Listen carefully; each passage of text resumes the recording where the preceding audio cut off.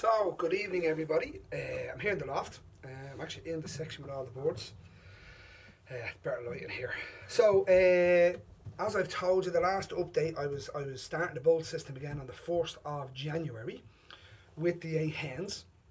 And I did the hens day 1, day 3, day 5 and day 7. I did 2 hens on each day, so that's the 8 hens altogether.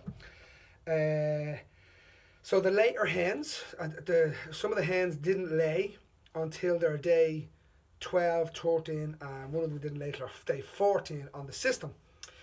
So I just wanted to give a bit of feedback on how I managed that. So normally day 1 to 10, if the boards lay, you're going to have fertile eggs, okay? Which I had in 2 cases. I had 2 hens laid on day 10. They had seen the cock on day 4 and 5. Laid on day 10, and I only had 1 fertile egg in each nest. Okay.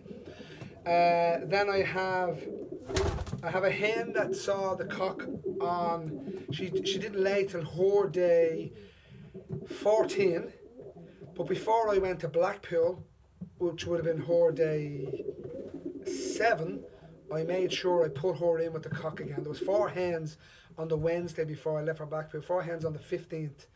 Went in to see the cock again before I went. So of those 4 hens, I have 6 fertile eggs, and of the other 1 hen, I had 1 egg smashed, but the other egg is fertile. So what I've ended up with, 1 smashed, we won't include that, but 15 other eggs.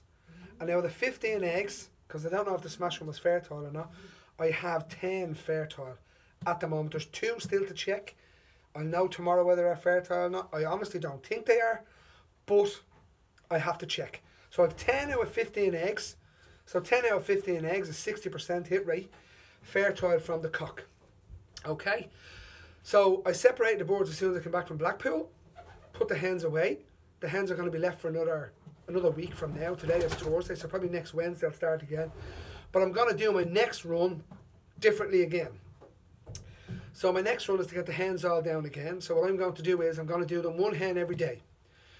So a hen will come into their cocks, the foster cocks, one every day. And the only time they will see the stud cock, the one I want the young birds off, is on day 5 for them. Okay? So I'm going to be day 1, 2, 3 and 4 in the boxes with the cock. And on the 5th day, what I'm going to do is, the section down the way there is ready. The cocks, somebody put up a comment on one of the videos or one of the things that if the cock had no perches to go to in the section, that he might fertilise, he might be at our moor rather than canoodling in a box.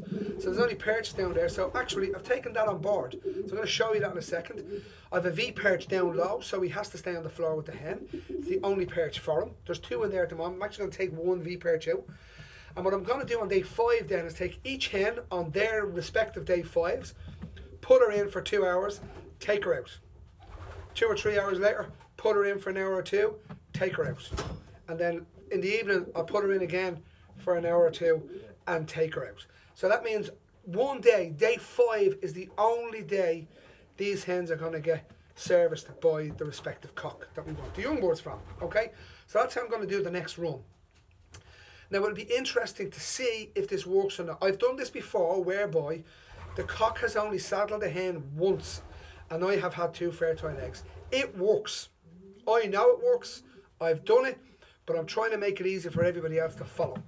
Days 4, 5 and 6 are very important. One of the lads out there, John Angwin, over in the UK, in England, John has done the bolt system, something similar to what I do, but his own modifications. That's what this is about. It's not doing it my way. It's using the way I do it or somebody else's way of doing it and tweaking each system to suit your own needs. That's how I do it. The only thing is, most fellas will make sure all of the hens are serviced by the cock up until they lay. I know through research, through reading, through following stuff up, that days 4, 5 and 6 in pairing up, they're the important days for fertilizations. Days 1 to 3 are great, that the hen can hold sperm for a couple of days. You should still get fertile eggs.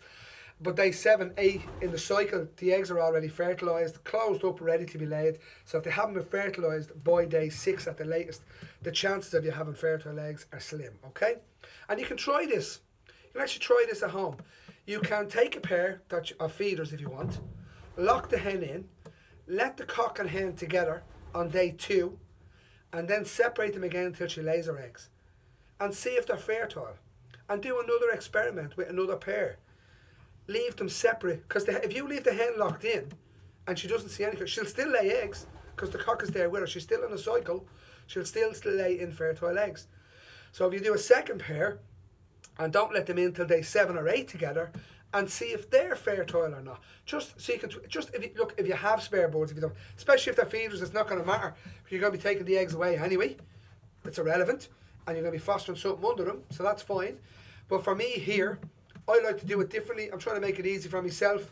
Me having to take the same hen out 2 or 3 times over 2 or 3 days, it's just a pain in the ass, to be honest with you. So I know the one day works. I'm going to try the one day again, and I'll update you on how that goes. I won't be doing that for another week or 2. So I have 10 eggs here. Hopefully I will have 10 youngsters weaned with a bit of luck, fingers crossed as usual. You just don't know what's going to happen as you go. I have 2 in the nest. These are 2 here. This is one. I'm just going to show you. Lovely looking youngster. This would be a full sister, I think, to the pigeon that did very well in the Gran Canaria one last race for me. So I have 2 of these in the nest. 2 of them in the nest being bred there because they were to be a set of feeders. They're a very good pair of pigeons. They've already produced a pigeon to win prize money for me. So because none of the others laid the first time round and she did, I wasn't throwing the eggs out. So that's why her eggs are there, and they'll be kept. I won't be getting rid of those eggs.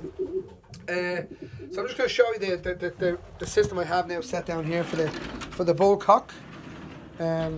So what I just did was I used a bit of perspex that I had lying around just to block the perches off.